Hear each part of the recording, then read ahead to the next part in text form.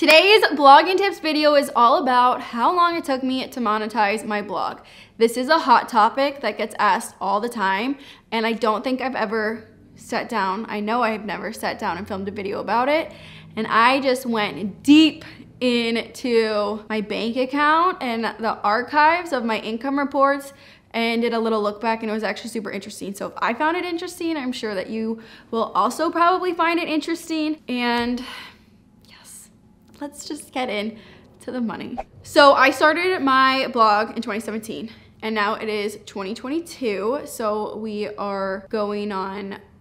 at 4 years. So 5 years, it's February right now, and I started the blog in August of 2017. Blah, blah, blah. I was a sophomore in college. I did it in my dorm room. If you've watched any of my other videos, you already know all of this. So something that I did from extremely early on in my blogging life is that I would write income reports. And now looking back, it's so fun to see kind of the progression, and that's what we're really gonna talk about in this video. I did stop the income reports like 2 years ago, because 2 years ago is when I like really started making money, like a lot of money, and I just was not comfortable. I don't know. So now I give a little more like round numbers, where before I would give really micro numbers, and I do think the micro numbers are super helpful, but the business is at a point where it's not really relatable to the everyday blogger. In the beginning, I was making money in a way that every single blogger can still make money from their blog, and now we've really spread our eggs out, and so there's stuff that we do and make money from that just aren't even like really applied to a blog anymore, that we've been able to grow our income from. So moral of all of that is I'll touch on how we make money now and like how the monetization process.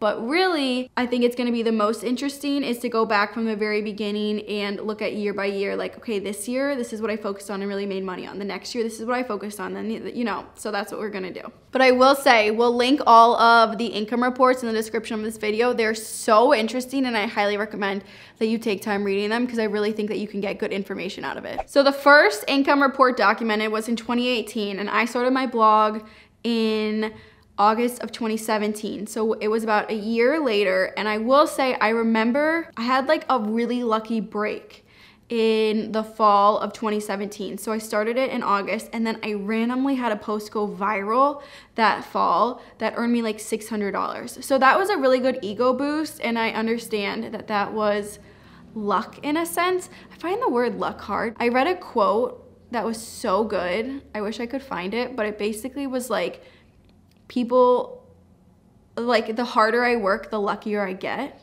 So that I think is actually the exact quote, but I thought that was so good, because I was like, well, no shit. Like, of course, if you work harder, things are gonna, you know. Okay, so anyways, I think I did get lucky in that sense, and it gave me like a good confidence boost to keep on going, where I know for a lot of people starting blogs, it's a slow process. Starting a blog and thinking that you're gonna earn money from it within the first year is wishful thinking. You are going to spend hours on your website before making money. And that's, I think, what people don't understand, and then they give up. I also say literally all the time, it's the people that can stick it through and spend the hours and hours and hours of having your blog that end up being successful. Having a blog is not hard. It's just a lot of work, and people don't wanna put work into things. So that's my little TED Talk for the day.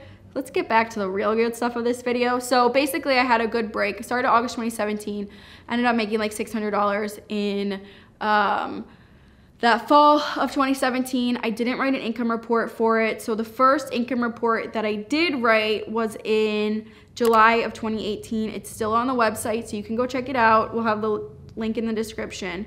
But I made $788.88, which was almost a year after I started my blog. And that was like, oh my gosh, I thought I was rolling in it. Because at that time, I was a college student, and so I was working a nannying job, and I was making not a lot of money, and so I would like calculate my time, because I was like very focused on ROI, so I would be like, I was insane. I still am a little crazy, but basically I would know like exactly how many hours I was spending on it, and I was making so much more money on the blog hourly if I divided everything out than I was like babysitting. So I was like, this is awesome. So in July of 2018, I made $788. In August, I went to $2,149. In September, I went to $2,553. And then in October, I made $3,168.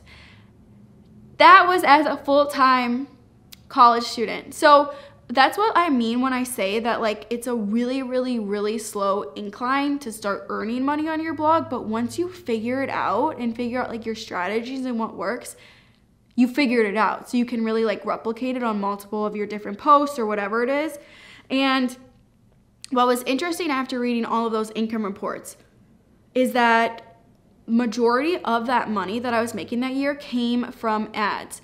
And that is why I harp so much on Pinterest is crucial in the beginning of your blog, because Pinterest can get you a ton of views. It's the easiest way to get views. SEO takes a while to have Google trust you and catch on to your stuff. And so that's like, well, usually something after, like if you're posting very consistently, that's something that Google start picking up on like 2 years after you start your blog, but Pinterest picks up a lot earlier.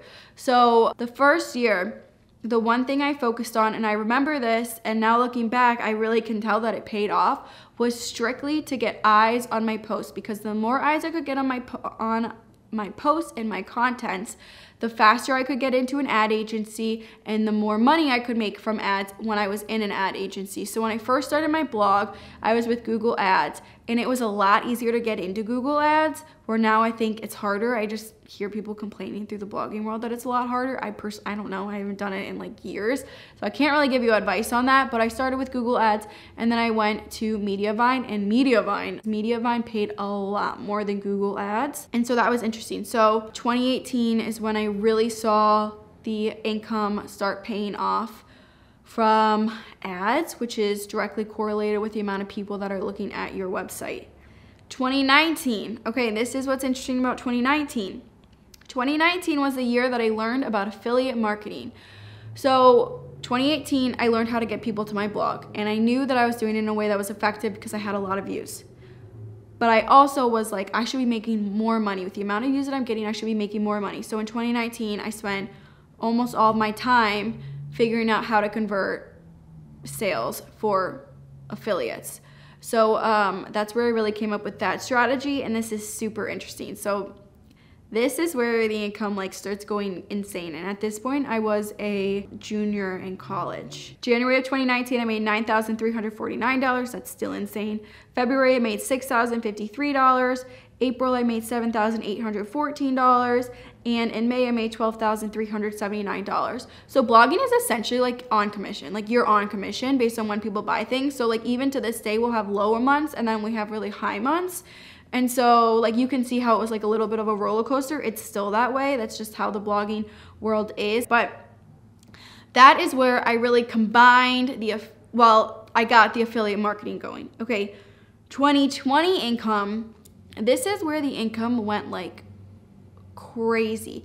And so this is where I brought together my knowledge of affiliate marketing and my knowledge of getting people to the website, and it was like chef's kiss. So this is where things really exploded.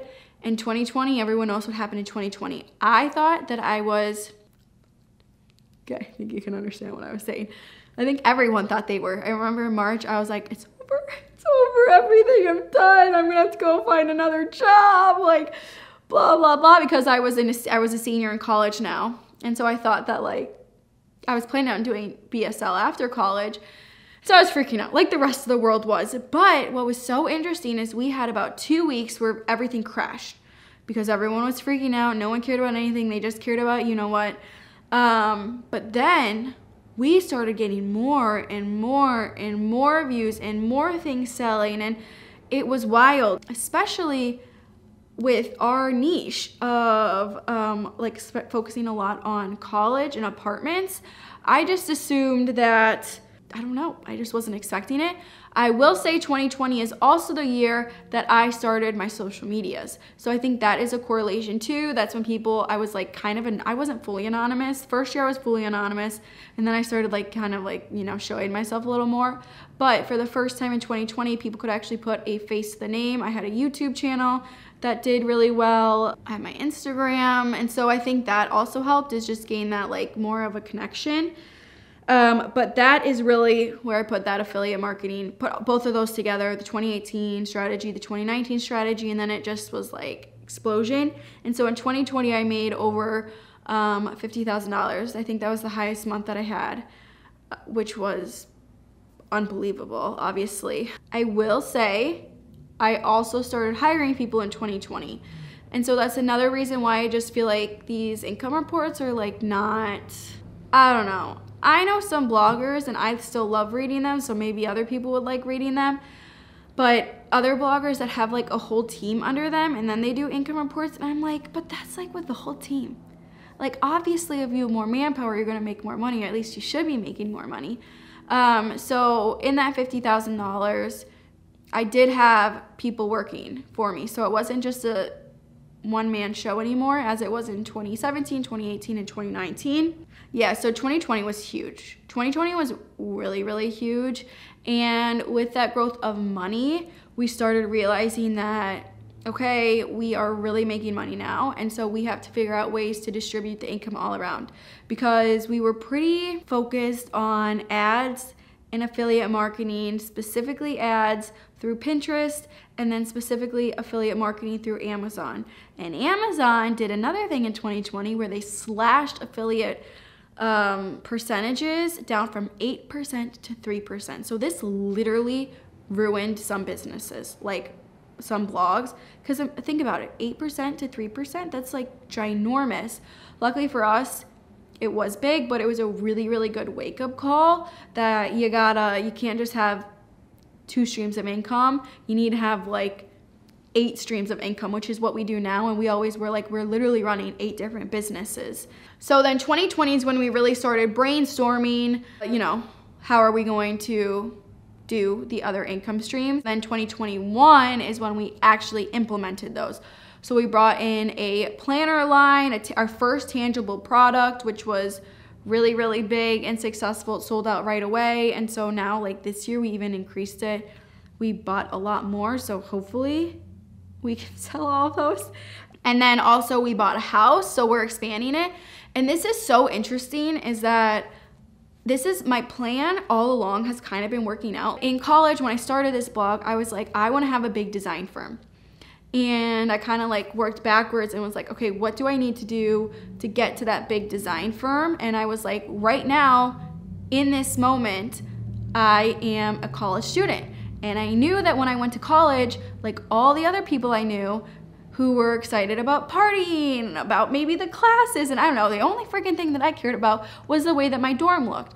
And so in my head, I was like, I know that if I cared about the way my dorm looked, I would like fall asleep at night, literally thinking about how I was gonna decorate my dorm room. There'd be a lot of other girls that were, or boys, you know, target niche. So you have to, we wanna be inclusive to everyone, but also it's a business. And so you have to think of your target niche just for the sake of more girls are looking at dorm stuff than boys. And that's just a fact. Of course, we welcome anyone who wants to look at it. But I was like, if someone is interested in decorating their dorm room, there's gonna be a lot of other girls interested in decorating their dorm rooms. I really didn't realize how hot of a topic it was, and we were the first ones really to start. I was the first one to really start a blog specifically about that. But if you were interested in decorating your dorm, you're gonna be interested in decorating your apartment, and then eventually you're gonna be interested in decorating your home.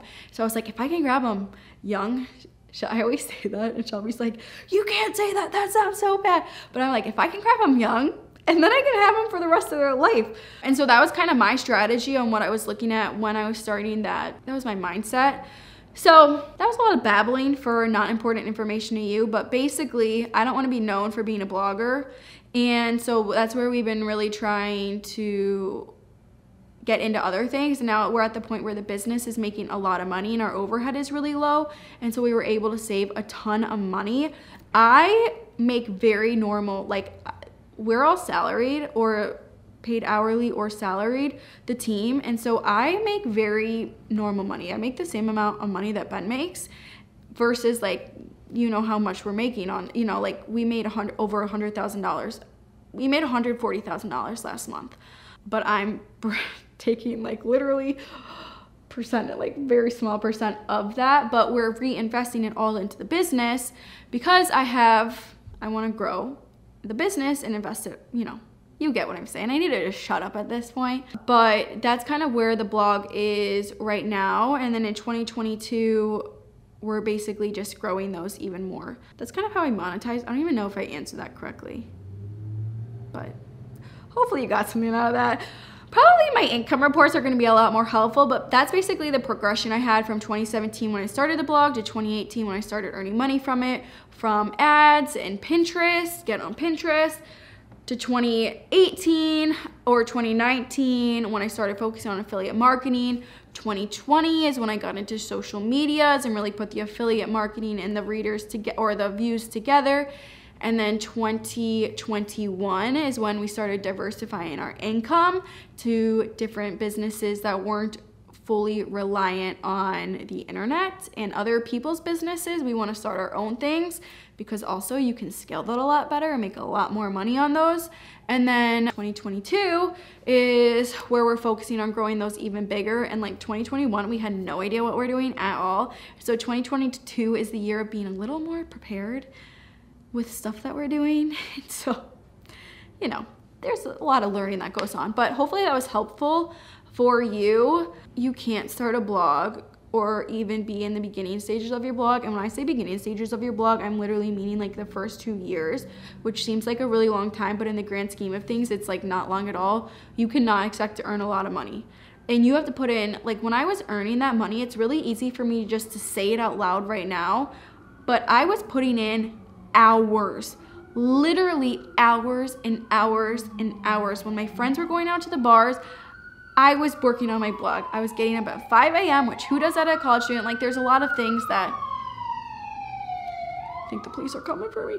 It's just easier said than done, but work hard on it. I'm serious. Like if you work hard, the harder you work, the luckier you get. So I'm gonna end the video with that. Make sure to subscribe to my blogging channel. Check out my blogging courses. If you wanna know like the nitty gritty on how I actually did it, those blogging courses go over everything. We just spent a week in Arizona. We did a workation and we wrote, we're not fully done yet, but we wrote a huge chunk of an email course that we should be launching in a few weeks. That one's like really good. That's the most intense out of our courses by far.